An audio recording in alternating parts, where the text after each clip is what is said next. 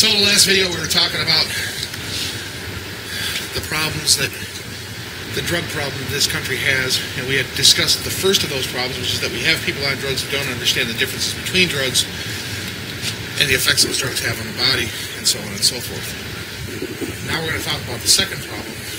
The second drug problem that we have in this country is the way we educate ourselves and each other, and especially our kids, about drug propaganda.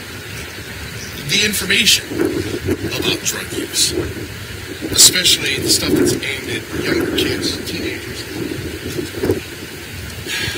it has a tendency to equate everything with everything else. Marijuana is just as bad as heroin, is just as bad as PCP, is just as bad as Drano.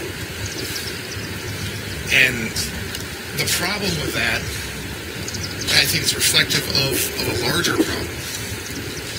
But the problem with that is kids know better.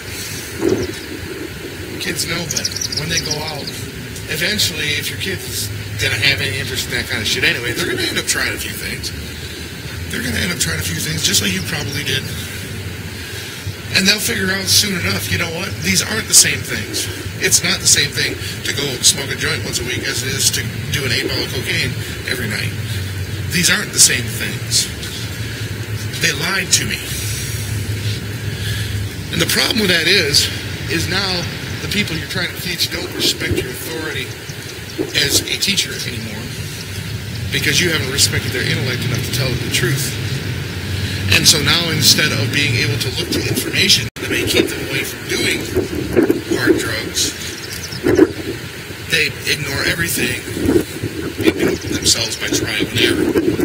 So that's the second problem that we've got. It's the way we approach drugs education in this country and in general. And I think it needs to be looked at. Our next video is going to deal with the third problem that we have with drugs in this country, which is the way we deal with drug use and addiction. Thanks for watching. Tune in for the third video.